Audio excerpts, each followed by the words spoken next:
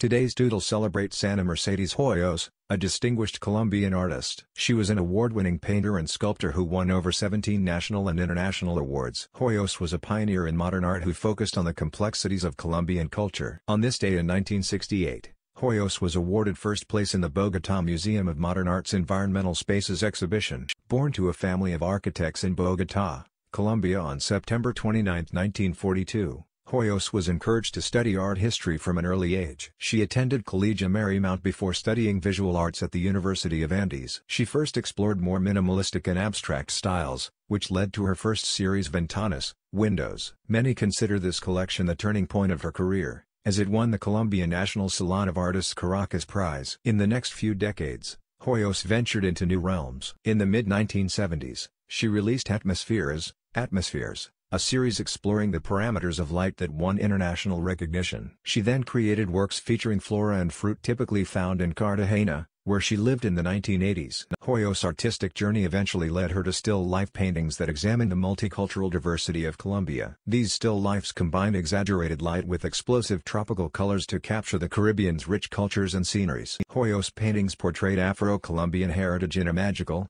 mesmerizing way. Nowadays, people can enjoy her work far and wide at renowned art institutions like the Museum of Modern Art in Mexico City, the United Nations University in Tokyo, the National Museum of African American History and Culture in D. and perhaps most importantly, the Bogotá Museum of Modern Art, where her journey started. Like, share and subscribe to Doodle Catalog.